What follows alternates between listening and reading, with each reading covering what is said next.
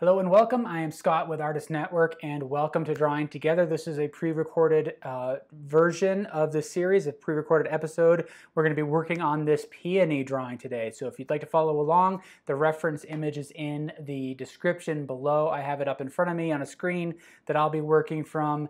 So feel free to follow along. Today's demonstration is going to be working in charcoal. And so I have this 11 by 14 paper that I've already kind of cut down to size, and I want to walk through the materials that I've got. So we're going to be starting off with vine charcoal. I've got a couple just small sticks of vine charcoal. I've got my compressed charcoal pencils here. These are 4Bs. And you can see that I've taken a razor blade and I've shaved away the core or the casing of the material to expose the core. I also have a couple kind of sharpened ends that we're going to utilize. I've got my trusty shading stumps as well. So I've got my old one, I've got a new one in case I need it. I have my two erasers, my rubber eraser and my well-used kneaded eraser. So with that, we're going to get started, and as you can see, you're joining at a point where I've already kind of initiated the early phases of it. So utilizing the vine charcoal, what I've been doing is trying to get a feel for where I'm going to be placing the peony on the page here. And I'm also simply just getting marks on the page. The initial gesture is all about getting something on to the page so then I have something that I can react to. So what I'm going to be doing now is kind of refining that. I'm thinking about some negative drawing here. If that's an unfamiliar term to you, there are kind of two forms of space that we refer to in drawing. There's positive space and negative space. The positive space is everything that is the object. Negative space is everything in the space around it. So in this case, what I'm doing here is drawing the shape of that black space behind the peony.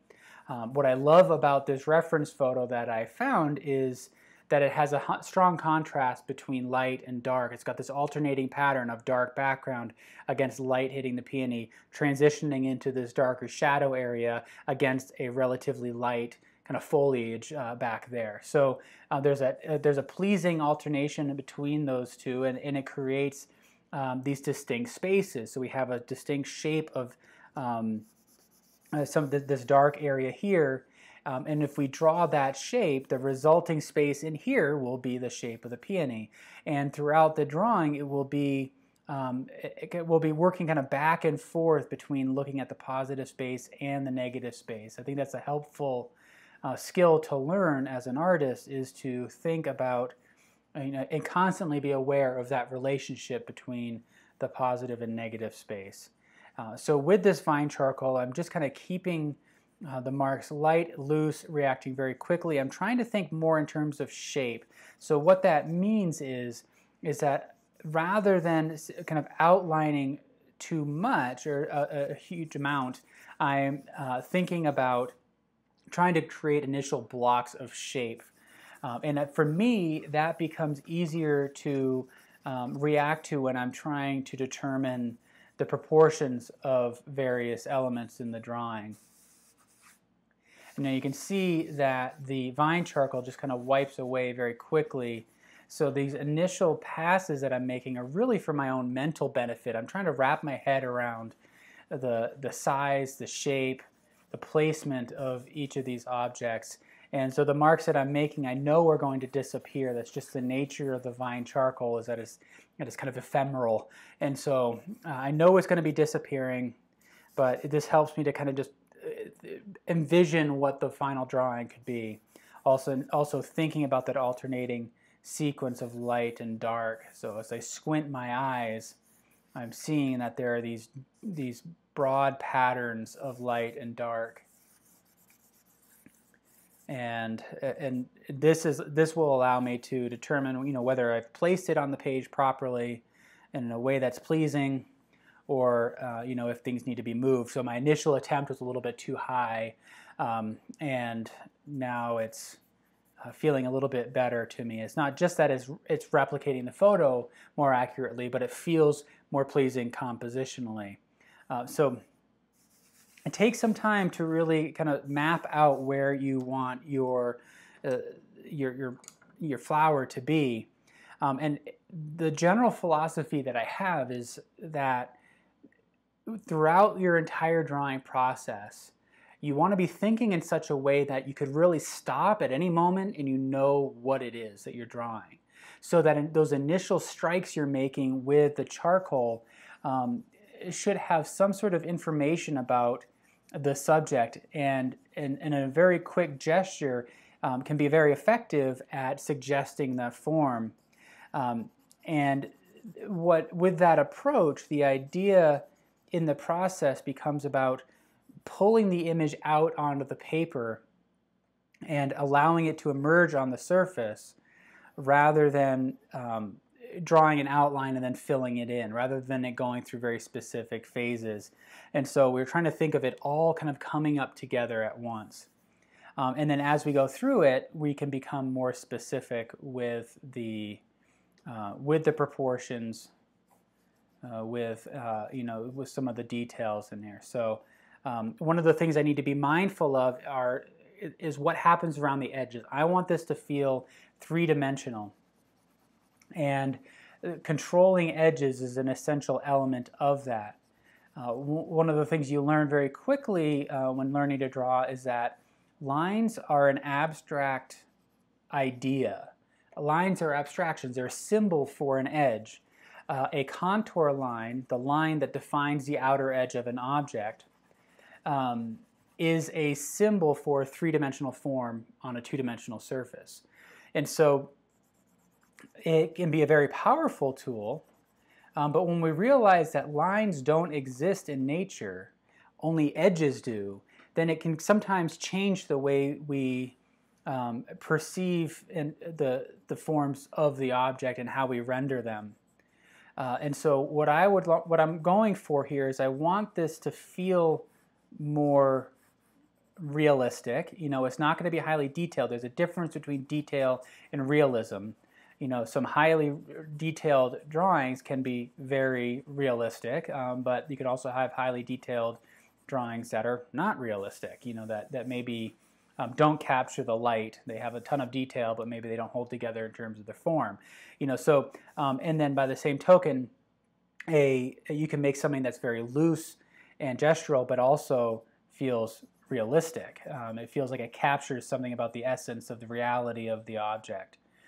There's an interesting line showing up through that paper. So going back to the idea of the edges, one of the things I'm looking at is that this is generally a spherical form. What I want to be careful of is when I'm working with that negative space behind the flower, I want those background marks to push back, and I need them then to contrast the direction of the edge. So what you can see me doing here is I'm making this mark that defines the edge of the flower, but it's running parallel to that edge. And if I do that too much, it's going to flatten out the drawing. So if I can, what I want to do is try to turn my hand and run it in a different direction. So if I'm making any lines here, what I want to do is make them very, very light, enough so I can visualize the path, and then I can adjust the angle of my marks in that background to run contrary to it. So when the whole drawing is done, hopefully we'll recognize that these marks running horizontally like this are in a different place in space. They push back, and this kind of more vertical edge of the flower projects forward. And then as you saw, I overlapped those marks. So I'm going right over the edge of where that petal of the peony should be. And I'm not worried about that, because then I can cut that back out with my eraser. Right now I'm just going to start to build up some additional charcoal back there. But what I can do now is I can continue to refine this edge by erasing up into it. And then what that does is it creates this clear overlap between the marks that run one direction in the background and that more vertical edge of that petal there. And you're always contributing to the form. So even though I have an eraser, the eraser isn't just a tool for correcting mistakes. It is an opportunity to define and refine the forms of the object. And so when I do that, I want to be thinking before I start erasing, where, am I in the right spot? What is the angle that I should be utilizing? What's the scale of that petal, etc. So you always want to be thinking about contributing to the form. And that provides then the opportunity that every mark you make will potentially say something that's beneficial about that form. It'll help the viewer understand what it is. And not just the viewer, but you yourself as the artist, you'll come to a better understanding of the flower. The better you understand an object, the stronger the drawing will be. And so as I come up here around that top edge, again, I'm kind of thinking about the negative space.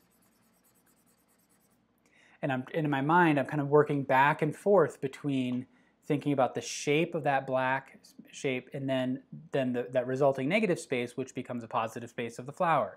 And so as I'm doing that, I'm looking at these curves and these angles, and I'm trying to put my awareness on other aspects of the drawing. So as I'm making this curve here, I'm doing a quick check-in to see where I am relative to other parts of the drawing. Where am I related to this petal here that I've established? As I come across and I see this dip down in here, I can do a check-in to see where should that be relative to the height of this petal that I established. And this should actually come down a little bit lower than that. And so it's also a large part of observational drawing, is being able to split your awareness so that we don't become hyper-focused on a single spot in the drawing, but instead we're constantly double-checking where are we in the object.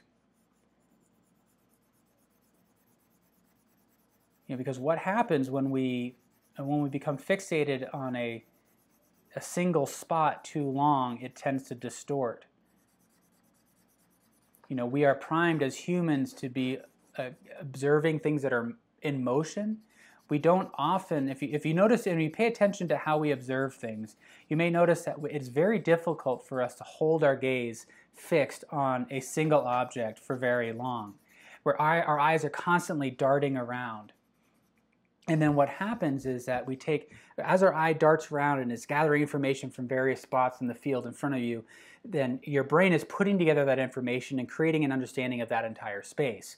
And if in a drawing we become too fixed on a single spot on the subject, then what happens is our brain starts to react against that. It has that natural tendency to want to move, and so we want our drawing to develop in a very similar way.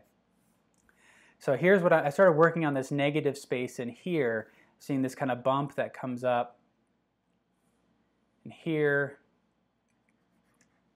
I'm going to continue to refine that. I don't feel like I'm making these proportions very accurately, but part of what, throughout the drawing process, you kind of have to assume that things are going to be wrong, and then constantly be double checking.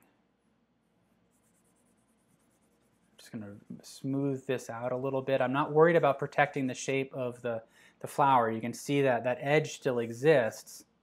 I can always pull back out some of the light here with an eraser. May not get to that super bright white that I need, but I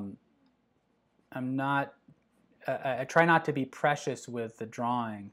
And this can be, you can take the same approach whether you're working in charcoal or graphite. It lends itself to charcoal a little bit more, but I'm constantly kind of laying down material, then wiping it down, laying it down, wiping it down, erasing, laying it down.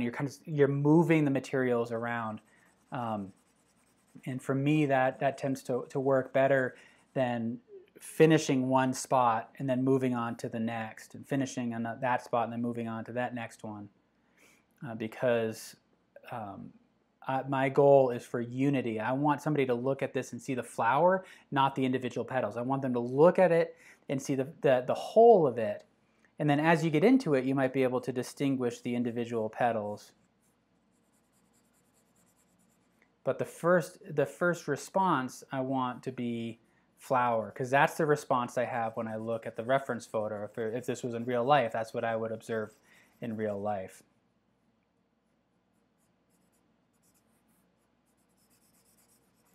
And so I want to be careful. You can see that I'm not completing a whole line. I'm taking little chunks of it and then kind of feathering it out into that background.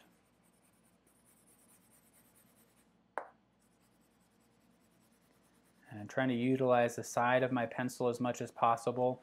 It's kind of rolling in my fingers as I go so that I'm not developing an area that's too flat on the charcoal.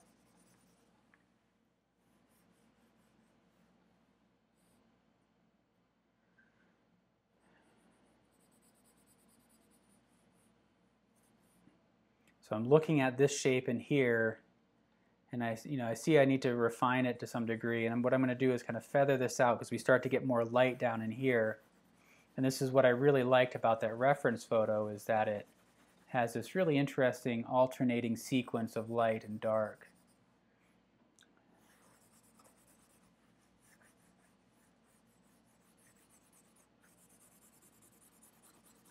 Do some negative drawing in here to suggest this leaf that's kind of coming out. And I want to keep this background loose and gestural. For you, if you're following along, you may want to add more detail in that background area, but I don't know as if I really need it for this drawing. And I kind of like the energy, having a spot in the drawing where I can be a bit more expressive. I kind of find that for me personally, if I get sucked into the detail in one area, I need a spot where I can just loosen up, move my arms around. Doing some angle sighting here. So with the image in front of me, what I'm doing is I'm closing one eye and I'm holding up my pencil so that it aligns with the edge, and I can observe what that angle is. And I'm looking at this angle in over here. And just to do a kind of a quick check-in to make sure that I'm not too far off base.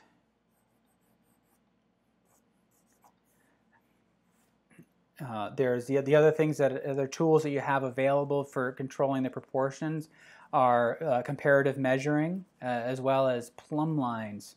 So these are all things that over time, if you're a new artist, you'll get more comfortable with as you go.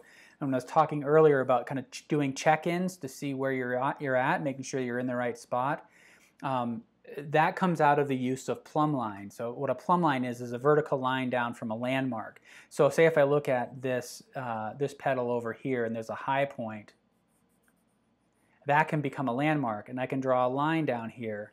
I can visualize a straight line, a plumb line, and I could see where that line would cut through the rest of the drawing and make sure that that feels correct.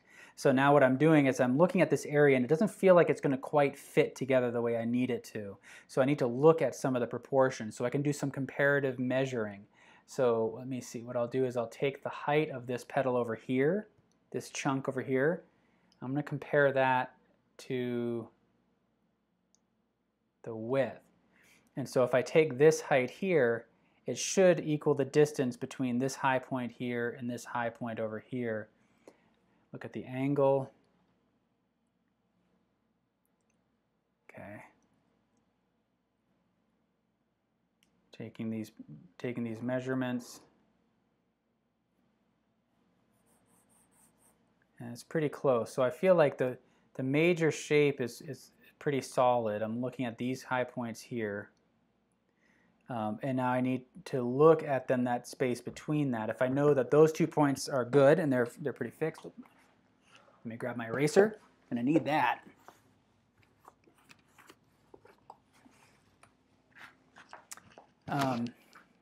If I know that those 2 points are fixed, I can kind of then break down the spot between them. Then there's this bump here that should be halfway between. That feels pretty good. Then there's this little bump here. Because what can happen as I'm observing individual parts, the more focused I become on an individual part, the more it grows. It tends to get bigger. It's taking more of a place in the mind. And so we have a tendency to then exaggerate that on the drawing. We have a tendency to make that larger. So that's why, again, why it's important to be moving around the drawing as much as possible, because staying fixed on a specific area can be distorting to some degree. You know, the challenge that I like to present to my students is, you know, go look in the mirror and stare at your nose, and invariably it will grow right there in front of you. So we're just going to work on, again, I'm just kind of locking in some of that negative space here. Okay, that feels pretty, I guess that's feeling pretty good. What I'm struggling with is this shape in here. Right in there. And making sure that that all lines up. I think what I need to do is make this a little bit bigger over here. And then you want to decide for yourself, how accurate do you need to be in terms of those proportions. For me, I like the challenge of trying to get those proportions right, so I'm going to do that for this one. But for other drawings, it may not. I may determine that it's not quite as important that I get those proportions quite right. But we'll stick with it a little bit. So the key to it, though, is that as you get more information on the page, you know, the more you have to work with. So you know, what I liken it to is putting together a jigsaw puzzle, where, you know, for most people, you know, the strategy becomes where you reach into the box, you pull out a handful of pieces, and you put them on the table. And then as you gather information about what's on each piece, those pieces move around until they lock together. It's a very rare person who can reach into a box, pull out a piece, and know exactly where it goes on the table, never to be moved again. So that's what we're doing here with their drawing. We want to treat our marks as fluid and flexible, just like puzzle pieces on the table. We move them around until they lock together. As we gather information about the subject, then the drawing itself will kind of come together, the object will come together. So I'm just going to, in here, kind of give myself some kind of mental notes. I'm trying to keep these marks really light, loose. Let's see, I'm looking at some of these darker areas. So even within the object, the concept of positive and negative space plays out. So we have this petal down in here, there's this dark shape in here, that becomes negative space. So even though it's, you know, technically a positive space as well as part of the flower, there's a positive-negative relationship between those two layers of petals. And that's what I'm looking at here. I think what I'd like to do is kind of erase some of this out and just establish those basic value relationships. You can see I'm not being very precise with that at this point. I'm just kind of blocking in major areas of light and dark. Now, actually, I'm going to use my old shading stump. I'm going to just kind of smudge in the background here with my shading stump, and really what I'm doing here is loading the stump here with charcoal. I want it to pick up charcoal, and I'm rotating it in my fingers so that it picks up fairly evenly around it, because then this becomes a drawing tool for me.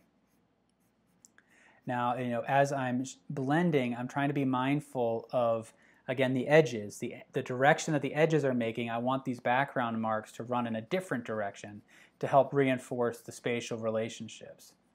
So I'm just kind of smudging things, and I want these to move in a different direction because our eyes will perceive the direction of the marks and will make a determination for us about where that object is in space. And so if the marks in the background run parallel to the edges of the flower, there's a high likelihood that those marks will be interpreted by the mind as being part of the flower. And then it really starts to throw off our understanding of that form. I can do kind of a quick gestural sketch in here. So this is what I really love about the shading stump, or the blending stump. It's not just about smoothing out your materials. It's, again, an opportunity to contribute to your understanding of that form.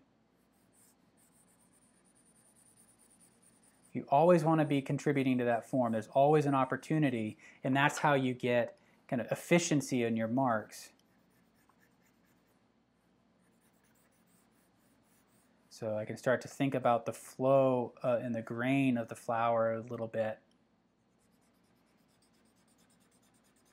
I'm going to block in some of these values here.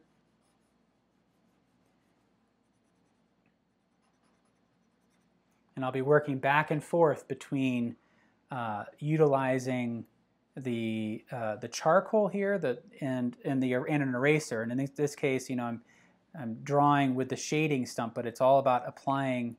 It's an additive process, applying charcoal to the paper.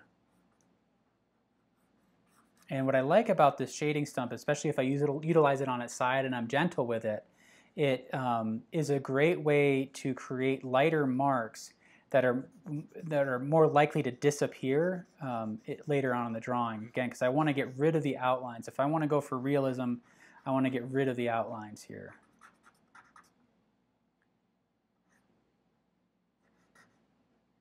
And so as I'm laying in these dark areas, again, I'm trying to be aware of where I am in the context of the whole drawing. So I'm looking at these other shapes as well.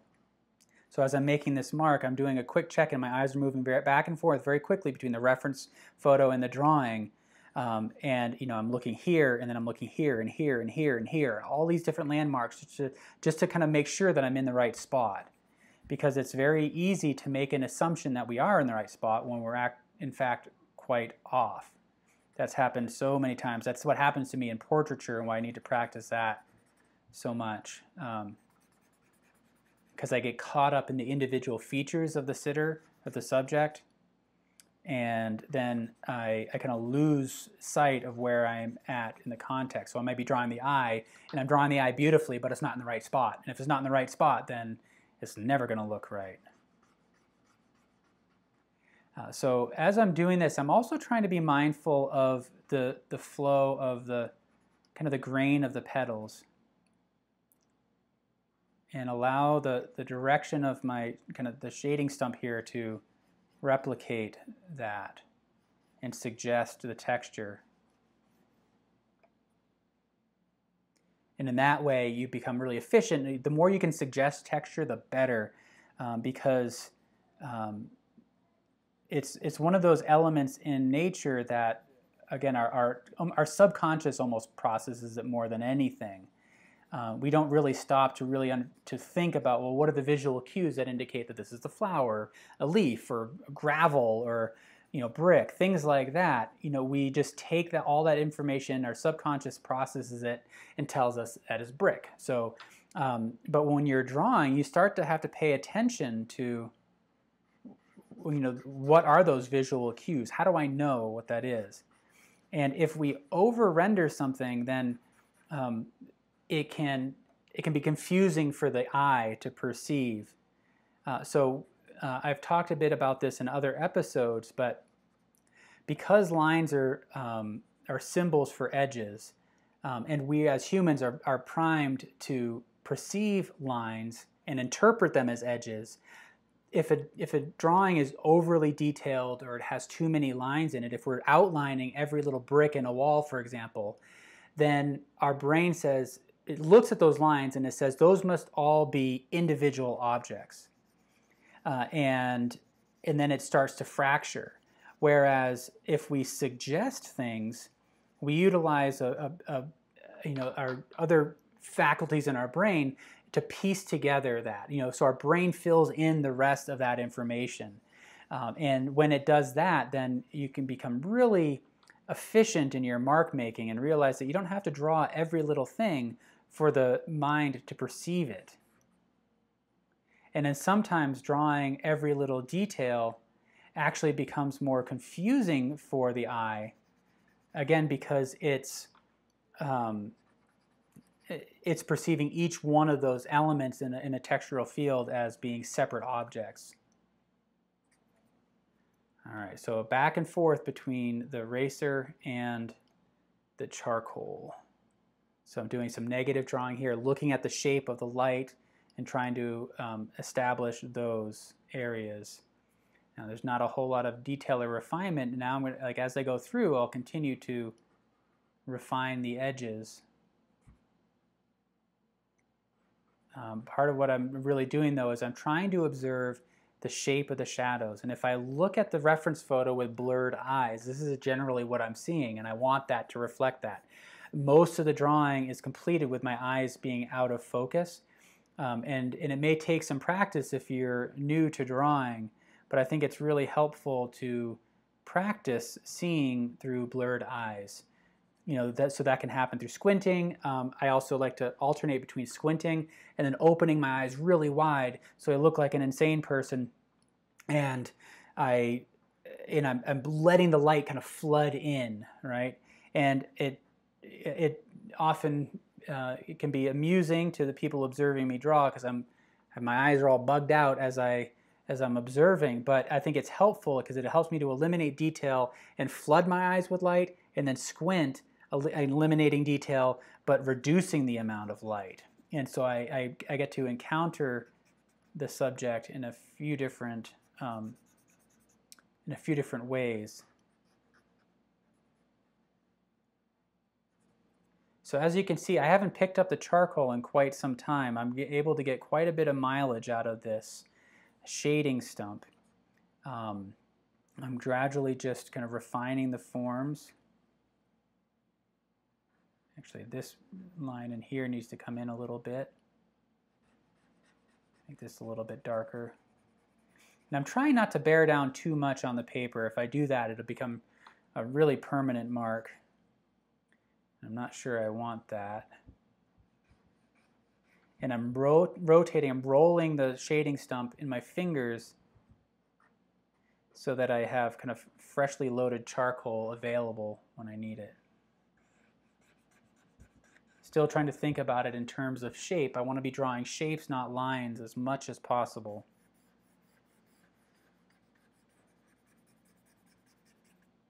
And charcoal can get messy. I know, some of you may be kind of put off by the charcoal. One of the reasons I'm using charcoal is that it just shows up better on camera. And so you can see things a bit more effectively. I've learned in the series when I use graphite, these early stages are often so light that I get kind of confused questions from people. They say, is it out of focus? Are we seeing it accurately? And it's just because it doesn't quite pick up on the camera very well. All right, so I'm just kind of suggesting this. I'm looking at the grain. This is where I can really kind of suggest the form. And what I'm doing is I'm utilizing the side of that shading stump. You can see how that tip's kind of pointed in, but there's these ridges on the shading stump that actually create an interesting texture. And I think that works out all right. There's some kind of a crumple in here that I can start to suggest as well.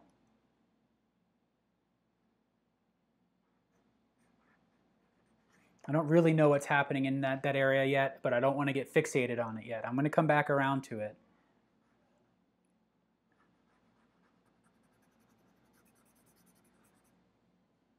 Another thing, if you're new to drawing, one of the things that can be helpful is to learn how to create lines and shapes in a few different ways. So, for example, here we have these vertically oriented shadows. They're more vertical, and they got these kind of curves to it. So one way to make them is to make lines that are vertical. Another way to make them is to envision that path and then create it as a sequence of marks that run in a different direction, kind of wiggle it down. And in general, if you did that second option, the use of the kind of the wiggling, moving against the direction of the overall shape, is more effective at creating the suggestion of light and shadow. And we're going to perceive it as a distinct shape. If we have the lines run this way, it'll be interpreted as a line, which could then be interpreted as a second shape. Again, we read it as a contour, and we run the possibility that it could be confusing to the eye. Okay, so I'm building up values in here. Another kind of confusing area in here that I don't know as if I'm quite ready to tackle yet. So I want to start to look at some of the other information. I'm just kind of, again, building up charcoal on here. I'm going to look for some of the darkest parts. So right in here, there's a little dark spot. There's a shadow here. I'm not going to refine that edge, but if I can block in that shape, that'll be helpful. There's some kind of crumpled shadows in this area here. And then around here, there's a very sharp edge, and then the light becomes very strong. So I need to visualize what's happening here. So before I make that mark, I want to do a quick check-in to see, well, what else is around there? What other landmarks might be helpful to make sure that I get that in the right spot and generally the right size. And so there's another petal here that can be helpful. And you can see that I'm kind of putting in these landmarks and gradually just getting smaller and smaller and smaller. Rather than moving from one detail to the next, I'm starting with major details, breaking that down into smaller details, and then into even smaller details. Basically what I'm doing is I'm establishing different parameters as I go, within which I'll place the even finer details. All right, so again, like here I know it's generally a light shape, but I'm not going to get bogged down by the detail of that specific shape. I can come back to it. You can see now the stump is really kind of pushed in. I can just pop that back out. And that's because this stump has been well used. That's why I have this new one, just in case.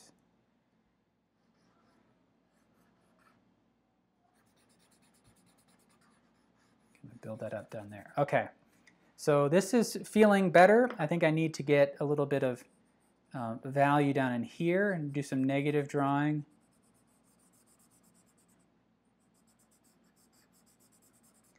Just to help to provide some context for those values. Our eyes are constantly calibrating to the values on the page, and so we'll look at the darkest dark and we'll interpret that as black. And then sometimes you go back in and you add something that's even darker, and then what was once black is now a dark gray. The same with the lights.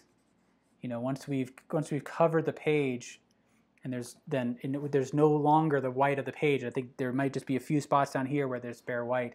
If we get rid of that, then that'll help. And then it will interpret that as white, even though it technically isn't. We'll take the whitest white and we'll just assign it in our mind white. It's kind of like, you know, in house paint, right? You know, being in a room and you say it's a white room, and maybe you take a sheet of paper, put it up against the wall, and you realize that it's not a white wall, it's actually somewhat gray. We do that all the time. We're constantly calibrating.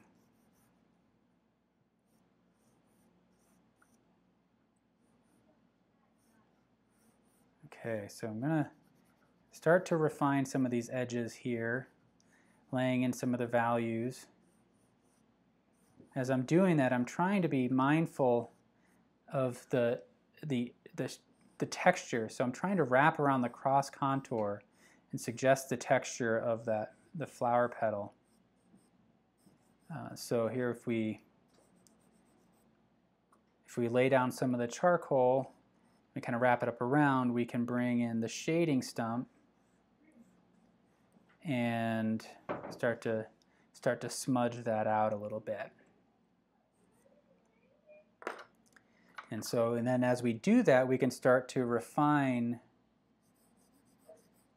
this edge here. And I want to be careful as I start to add the detail in here. There's a very specific shape to that, and it becomes a bit of a focal point. And so what I want to avoid doing is creating a solid line around that. So what I'm going to try to do is kind of put together some landmarks. So just as I talked about earlier about starting with outer landmarks and then gradually getting smaller and smaller, we're doing that just in this one area here. So I'm going to kind of move around the shape and then gradually kind of piece it together. And so as we come through here, what I want to avoid though is that line. If I make a line, then I run the risk of it just kind of flattening out. And if I'm going for realism, I got to get rid of that line, like I've been saying. So again, now positive and negative space playing into this in here.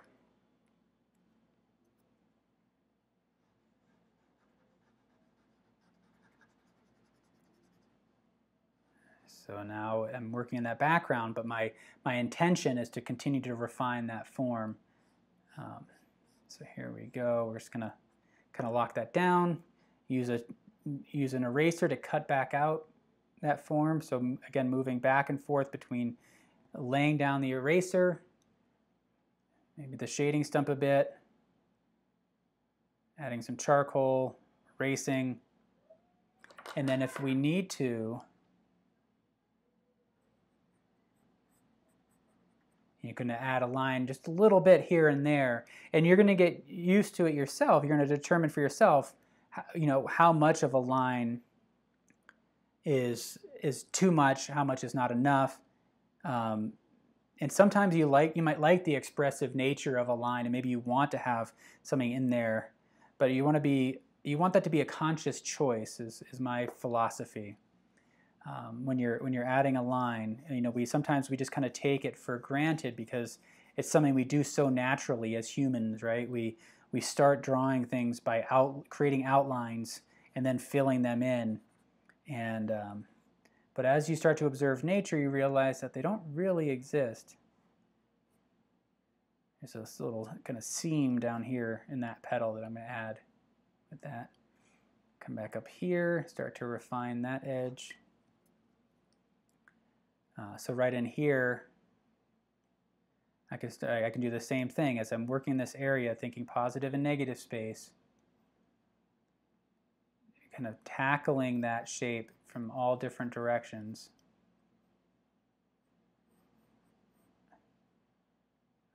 And then gradually coming to understand it. There's kind of a darker edge along this. This might be right for a line right in here. And I think we can, let's see.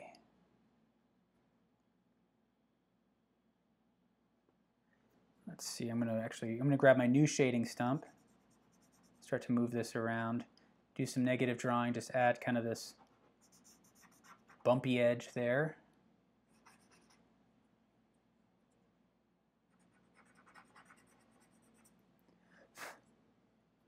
And if I need to, I think I can use my rubber eraser to add a little bit of sharpness, just kind of these short vibrations.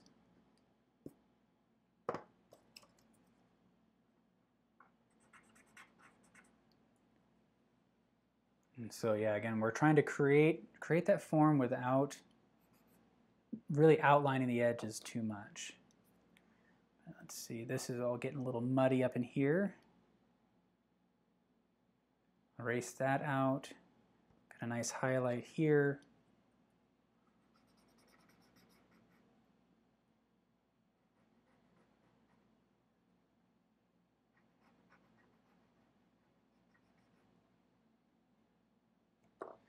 And then, yeah, just continue to refine. So now, like if we've done the big work, if we've placed the big shapes, as we work on the small shapes, we can focus our attention on them a little bit more because we don't have to worry about them being in the right spot. We know that generally we're moving in the right direction. So right in here, there's this really interesting overlapping of these forms. So I can sharpen that edge, just drop a little bit of a line down there. There's a little bit of a curl of light coming in over here. There's a little bit of light over on this side. So what I love about the kneaded eraser is that you can pinch it and shape it however you want, and that can make some interesting marks. So I kind of missed the mark a little bit on this shape in here, but I think that's all right. Here's what I'm doing. I need to perceive this. This is all one petal in here going from shadow into light. So So I'm going to kind of drop in that edge, just letting the pencils kind of skip across the page to suggest, in a very thin line, create that edge. And then what I can do is use my shading stump to come right up to that edge and then pull in some of that charcoal a little bit. And then this is where the direction of the marks can help. So if I use my eraser to kind of pull in this direction, use the shading stump to make marks that move in this direction, then it's more likely to be interpreted as being part of the same object. If I change the direction from light to shadow in that same object, if I change the direction of my marks, then I run the risk of the brain interpreting that as being two separate objects, if that makes sense. So I'm going to bring this highlight down here and just kind of transition it subtly here. And then I missed a shadow right in there. They're missing a whole petal, so I can kind of create that. And we go from light to shadow into light here.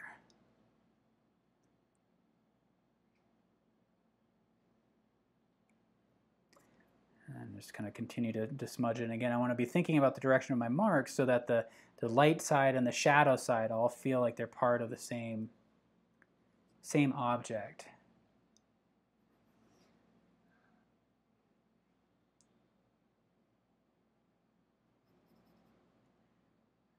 So let's see. There's a lot happening up in this area, but I want to be really careful. If I over-define it, especially with an outline, there's a chance that the whole thing could just kind of crumble on the page. We're not going to be able to really interpret what is happening there. And so I need to be very careful with what's actually happening in these areas. And if I use my eraser, pull out the highlights, and again, this is because I have everything locked down in terms of the big forms. I know where all the big forms are. As I focus on the little forms, I don't have to worry about them too much. I can really hone in on what the specific shape is. All right, so you can see I'm just kind of rapidly switching back and forth between the shading stump, the eraser, the pencil.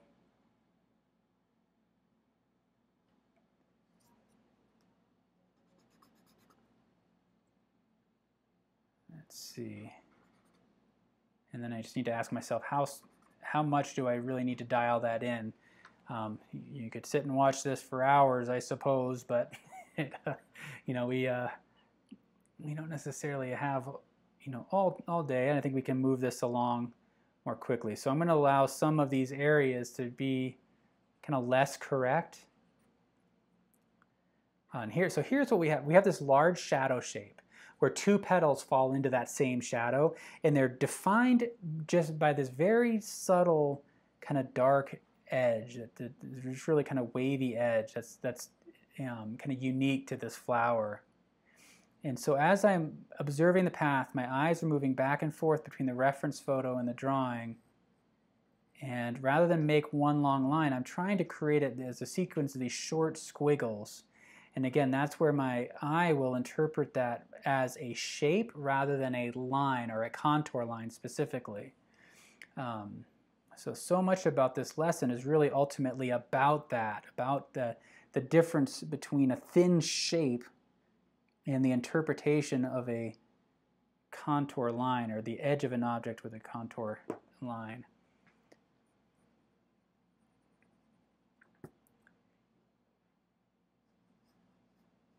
All right, so I'm just kind of, again, I'm just moving through the smaller shapes now. And you can see it gets darker right in here, and that helps to create some really nice depth in here. That value right in here is really important. And you can see the change in direction that it makes as it pulls in to the center of the flower and then out. And then let's see, we pick up another kind of dark spot right in here.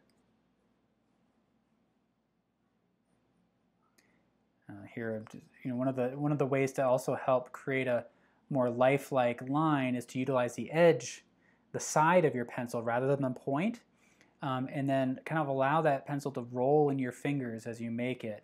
It kind of breaks it up a little bit. We don't often, when we're observing in nature, we don't often actually see the entire edge of an object. We see little bits and pieces that, again, our eyes are always moving, and then we piece together all that information to understand that there's an edge there. But in a drawing, if you break the edge up a bit, so that if you follow along an edge, if there's constant variation, that it can actually be more comforting to the eye, because that more closely reflects how we actually observe a shape. Because we don't often see it as one edge. We see it as a piece of little bits and pieces of it that we then put together in our minds. So what I'm doing in here is I've observed that there's a highlight right in here. And so the whole thing can't be bright white. It can be light, so but I'm knocking down that value just a touch. So then I can come back in with my eraser and pull out a brighter highlight right in here, right on the top of that flower, and that will help to create that depth and the form that we're looking for. So just utilizing that shading stump. I mean, using the eraser and then bringing in the shading stump. And now I can start to create these wrinkles in here. These wrinkles don't exactly match the reference photo, and I think that's okay. I'm going to let myself go with that. Because I really want to capture the kind of the essence of the flower more than anything. And so one of the ways you can manage that detail in your mind is, as you gradually refine the form, you can ask yourself, what is happening in the shape in that spot on the form? So for example, if I look at this spot, I can, in my drawing, I can look at it on the reference photo, I can see, well, there's lots of these thin lines in here that I can then replicate with my materials. As I move up this petal, then it starts to kind of crinkle up, and we have these more kind of triangular, sharper edges. The shapes change, and I can change the direction of my marks to reflect that. So even if they don't exactly match the reference photo, the types of marks that we're making more accurately reflect what is happening in the flower, if that makes sense. So that's the way that you can start to manage detail if you don't feel the need to get everything exactly the way it is displayed in the photograph. Is look in that region of the object and ask yourself, what is happening to the shapes? What types of shapes am I seeing? And then try to recreate those types of shapes. And then this comes down in here. So now we're doing some positive and negative drawing at the same time. I'm drawing these petals in here, but I'm confronting the edge of this petal in front. So I need to be visualizing that path. And then I can create these darker marks that end at that path.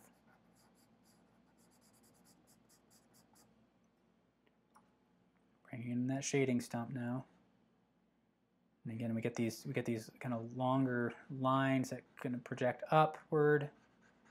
Here's a shadow across here that's really interesting. And now what I want to do is I need to bring a little bit more life to this petal in here. I'm looking at that grain, so I want the marks that I'm making with the eraser to contribute to the form. And in this case, it will help to establish the texture if I actually take some time to move the eraser and the grain of the petals there. So what I'm observing here, where I'm getting a little tripped up, is I didn't give myself quite enough space in here to create those petals the way they really look. And now I'm gonna live with that. I think it still suggests the form of the peony sufficiently. So I'm not gonna kick myself for that or take the time to correct it at this point, because I want to move this along for you all. But just kind of shouting out some of the observations I'm making. and ask yourself as you're following along, you know, how do you feel about those things? If you observe them being off, you know, do you feel the need to correct them? Does it inhibit our understanding of the object? Does it contribute? Is it better? Sometimes a mistake can actually be better than we intend it to. All right, so I'm going to come up here. I really love this, the way the light strikes on this. So I want to spend a little bit of time on this. And now in order to capture that light, it's really all about getting the shape of the shadows right. And then there's, within here, I know that there's a light spot, but then there's a highlight. So what I'm going to do is kind of refine that edge using the kneaded eraser. It doesn't quite pull up as much material as the rubber eraser. So it's not a bright white that I've got there. Actually, I think I need a little bit more control. So I'm going to use this new shading stump. And I think actually I need to get do some negative drawing to sharpen up this edge here.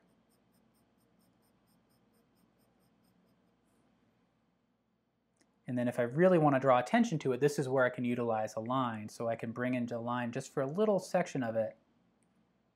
And that'll help to pop that without overwhelming the senses and confusing its place in space. So now as we go, again, my eyes are moving back and forth very quickly between the drawing and the reference photo. And I'm visualizing the path along that, and then I'm trying to bring my marks up to that path. So rather than draw that kind of S-shaped line there, I'm creating it as an accumulation of marks that run in a different direction. Let's see, and then here's another spot where I'm off, like this little petal that kind of curls up here is too small, not quite in the right spot, but I'm gonna live with it. I feel like this still suggests a peony, and I really love this curve. I can bring a line down there, do some negative drawing.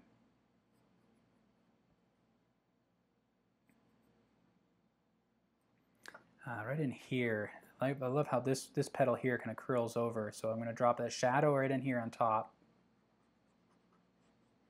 and then it transitions into light, and then into that shadow again.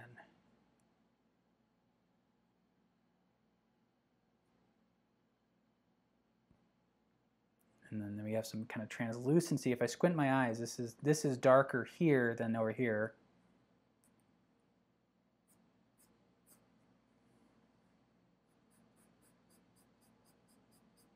I just used a line to define that edge, so I need to be careful about that. I need to see how that edge reads.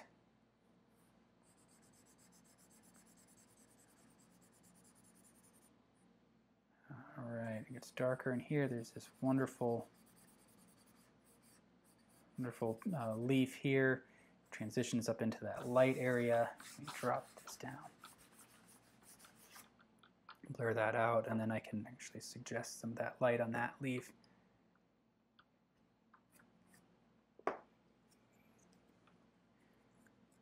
All right, now I'm going to come back into here, follow along that edge. I see a few little dark spots that I'll drop in.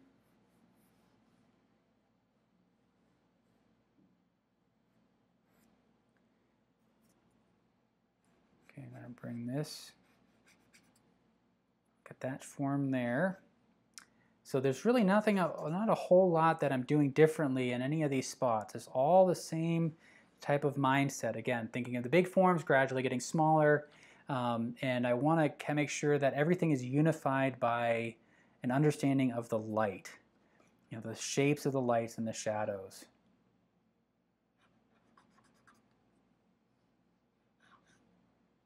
And then here, and then also kind of starting to pay attention to the edges. Where are some parts in the edges that stand out, like right in here, for example? And what stands out to me may not stand out to you. And that's what's kind of awesome about observational drawing. I think the best way to learn is to draw from life. The next best thing, I think, would be a color photograph, kind of like I have here. But really, you learn so much more when you draw from life. And what I love about that is that, you know, we all may be looking at the same object, but different things about that object are going to stand out for you than it will for me. You know, there's so much information that our brains have to process, that, you know, you may, for example, may be drawn to the color, while I may be drawn to the form, and maybe there's a particular detail that catches one of our eyes but not the other. You know, because the way the brain processes information, it takes all of that in, and then it sends it into our consciousness that then it has to figure out what to do with it, you know, and really ultimately what's important. So part of what we're doing when we're drawing is trying to get to that raw data. What is our eye really taking in before it sends it up to the conscious mind? Because the conscious mind is really it's going to be looking for whatever's most useful. So for some of us, what's most useful about this may be the color or the texture, or you know, something like that. We don't need to stop and think, well, how do we know what we're actually looking at? We don't. We take we do kind of take all of that information in. We almost kind of take it for granted, and we're like, oh, it's a peony. We know it's a peony because that's what a peony looks like. But our brain has to make a million calculations to understand that that's a peony, and then it sends to our conscious mind, it's a peony. And then you know, you may have different emotional associations with it. Maybe there's something particular in your own history with a flower like this that is different than what I might associate with it, and so then it's triggering memories for you. But we don't ever have to stop and analyze the visual information that's coming into our eyes that tells us that this is a peony, and instead we're engaging with the result of that the determination that it is a peony. You know, if we were out foraging for food, for example, then knowing whether or not this is edible would be a valuable thing to know. But for most of us, that's not valuable information. We don't need to know whether or not this is edible. We're probably not going to eat it. And hopefully we're not going to eat it, because I have no idea if it is or not. But hopefully you get the idea that, you know, what we're doing when we're drawing is we're stopping to actually take the time to ask ourselves, well, how do we know what we're actually looking at? And we're taking a look at all the visual information, the shapes, the lines, the texture, the form, the color, and then we're really kind of understanding from it from that point, if that makes sense.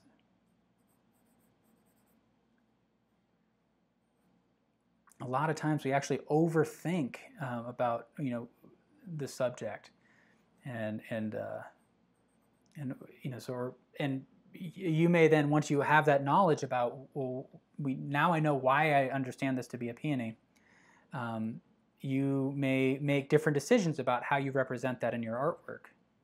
You know, if you look at somebody like Van Gogh, you know, he would look at a sunflower, and you would make specific decisions in his artwork that are related to his interpretation of that, and what's important to him about that.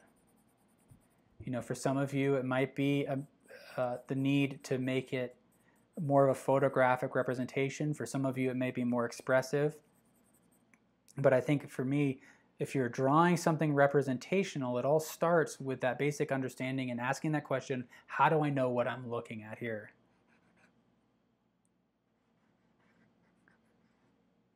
And then you start to ask yourself, well, what am I really responding to here? And how can I express that in the artwork? Because it's not, and sometimes you're trying to express too much can be overwhelming. You kind of lose the overall message when trying to convey too much information. So then you start to kind of edit things out and say, well, what's most critical here?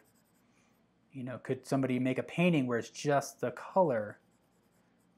You could do this in black and white like we're doing here, where we're really exploring the form. You know, it can be symbolic, and maybe that peony represents something emotional. Maybe it becomes part of a portrait that has a different type of meaning, and maybe the peony says something about that person more than the person says about the peony. But like I said, it all starts from the idea that we take the time to stop and look and ask ourselves, how do we know what we're looking at? Kind of stop, almost stop our critical mind or thinking mind and just look and respond. Not like computers per se, you know, I mean, I think you don't want to lose your emotional attachment to something entirely, but more kind of really embracing that form altogether and trying to kind of meditate on the subject a bit more. Really, I mean, that's the role of poetry in so many cases, is using language to express your deeper understanding, having contemplated a topic for a certain amount of time, trying to find the right words to express that.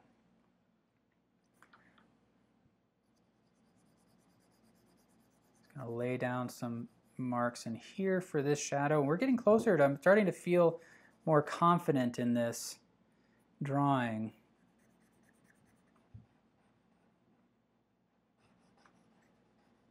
Just want to be careful of the direction of my marks.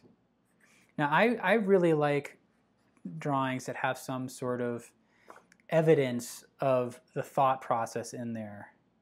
Like, I love seeing areas where the form is corrected. So maybe there's, you know, an expression or a demonstration of kind of older lines that are in there. You know, I would love that when students would post that and I would see the marks that they just couldn't erase. They were the incorrect proportions, but they couldn't erase them completely. And I would just love that, because that's the part of that we really kind of connect to on a human level.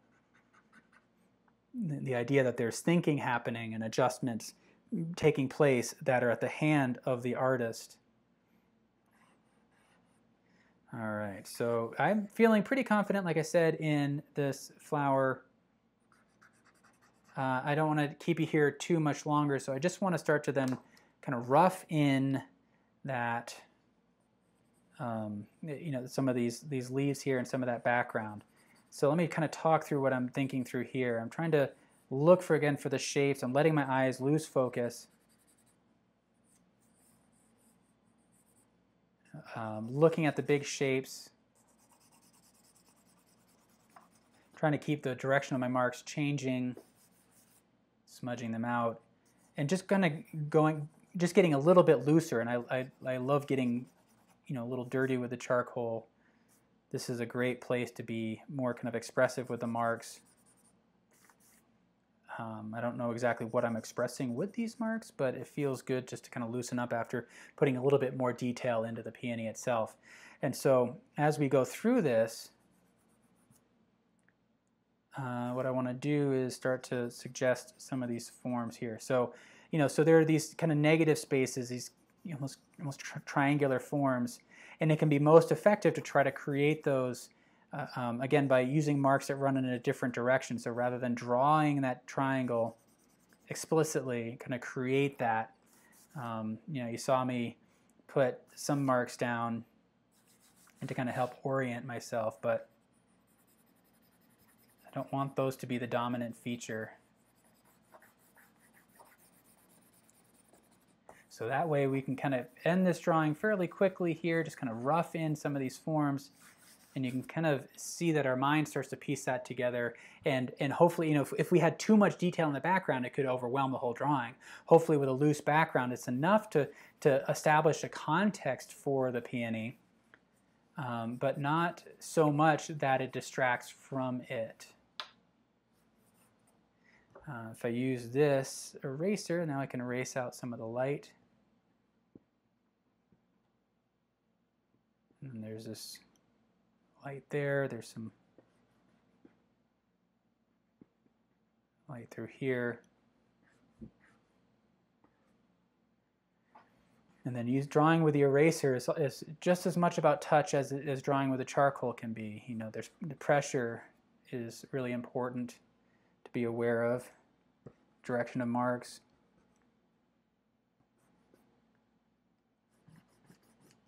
But I'm feeling actually pretty good about where it's at right now. I don't know as if I need a whole lot more. I'm just utilizing the eraser now more as a blending tool, and if I need a bit more to come off, I can just lean in on it a bit. Maybe I'll add something to define this a bit more.